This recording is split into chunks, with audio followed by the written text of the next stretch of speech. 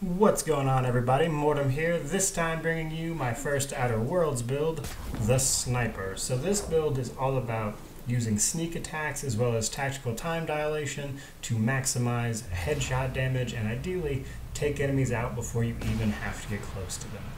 So, jumping straight into it from there, looking at our attributes at the start. So personally, what I like to do is put dexterity at high, intelligence at high, and perception at good. Leave everything else average. Temperament is below average because of a phobia I decided to take. But dexterity at high gives you 20% ranged weapon reload speed, as well as some attack speed for melee, but obviously we don't care about that. The ranged weapon reload speed is good for sniper rifles because they kind of have a slow reload speed. However, if you don't want to pick this up, that's totally fine. Just dump everything into intelligence and perception then, because these two are pretty necessary for doing extra damage. So intelligence is going to give us extra crit shot damage, and perception is going to give us a bonus to our headshot as well as weak spot damage, which is pretty much what we're going to be aiming for down the sniper scope. So there you go for attributes. Again, I like to use dexterity a little bit personally, but if you don't want to use that, you can dump the rest into just intelligence and perception, and it'll pretty much have the same effect. So from there, we're looking at skills. Now, the two primary ones we are concerned with is long guns. So we're going to put points into ranged until all these get to 50. Then we're going to specialize long guns to 100.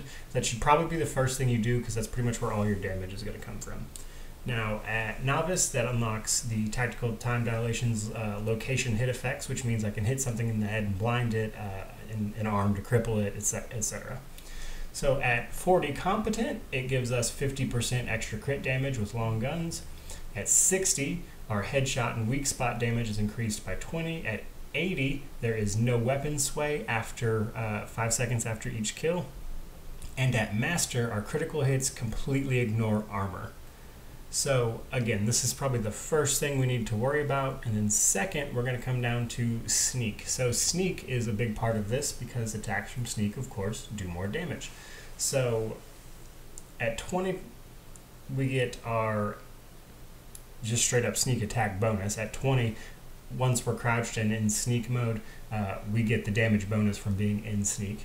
At Competent, we can pickpocket people, which is just useful in general, especially to get key cards.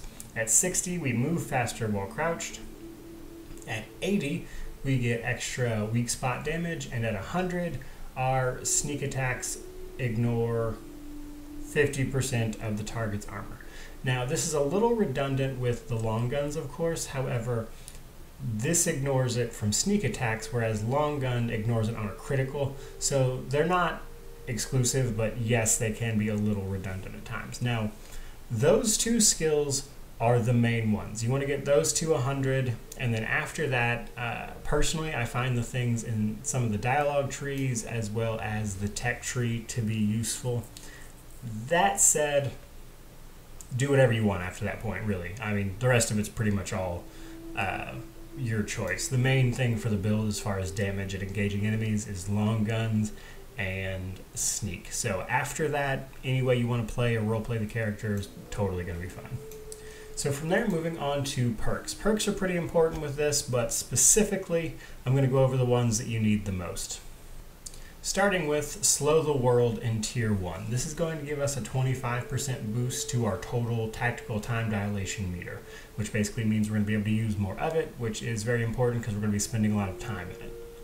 Second, we're going to get Quick and the Dead, also in Tier 1, which gives our tactical time dilation a better recharge rate. It recharges 50% faster.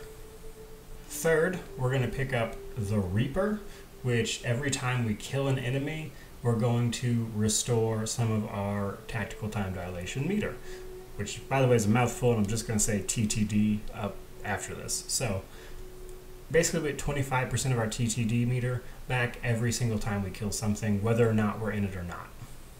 However, when you're in sneak mode and you're looking down the rifle scopes as we kill things in TTD, it will then restore our meter some, allowing us to take out multiple enemies at once without ever having to leave the meter or the mode. So that's especially helpful on human enemies because they tend to have lower health pools, and we can just one-shot like entire camps of enemies, which I'll show you later. So from there, we want to pick up Scanner for number 4, also in Tier 2. Now, when we're using TTD, we get a 20% bonus to headshot and weak spot damage, which obviously, again, we're going to be spending tons of time in. Then I like to pick up Steady Hand, which after killing an enemy, our weapon sway and accuracy penalties while moving are reduced to 0 for a few seconds, which completely removes the penalties of weapon sway as well as moving. Then we're going to pick up Confidence, which means our next hit after we kill an enemy is a guaranteed critical hit, which is fantastic for the sniper rifle because we're going to one-shot stuff and then one-shot the next thing and do even more damage. And lastly, we're going to pick up, boom, Headshot. So Headshot kills explode and deal 25% of their damage to enemies within 2.5 meters.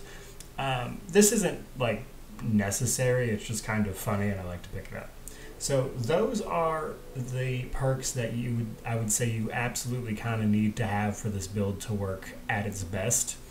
And then after that, if you want to pick up any flaws or phobias, anything like that you want to pick up and pick up some extra perks, totally do it. It's totally fine. The ones I mentioned are just specifically the ones you need to really maximize the damage output here. Alright, so from there, that's pretty much all you need to do as far as attribute, skills, perks go. Moving on to our actual weapons and items we need to use. So at the start of the game, you're going to want to look for a hunting rifle, which is your basic sniper rifle at the beginning of the game. So there's basically 2 types of sniper rifles. There's that hunting rifle. There's what they call a hunting rifle ultra, which is basically just the same thing but tiered up to do more damage. And then there's the Deadeye assault rifle and the Deadeye assault rifle 2. Now, ultimately, what you want is the Deadeye Assault Rifle 2. That's going to be your best in slot weapon. It's going to do the most damage per shot. It has the biggest clip capacity as well as shoots the fastest. It is the one you want. However, as you're going through the game, Hunting Rifle Ultra, and the regular Deadeye Assault Rifle, not the Mark II version, are also totally acceptable options until you find this one. But the Deadeye Assault Rifle 2 is what you want. Now, mentioning this real quick, because obviously sometimes you're going to be in spaces where shooting something with a sniper rifle is simply not ideal, what I recommend is you pick up an Assault Rifle Ultra as well. So assault rifles do a ton of DPS, not as much damage as a single shot, and honestly our sniper rifle, because we've spec'd into all the perks for it, is still going to do more damage. However, in close quarters combat, I recommend you pick up an assault rifle because that's still going to benefit from all of our long gun investment and will help you out in those situations. So keep one as a backup, it'll help you out. Now, as far as armor goes, pretty much anything that increases ranged weapon skill, and personally I like to use the Sublet Contractor Helm from Fallbrook because it gives you a bunch of extra creature damage, and we kill a ton of creatures.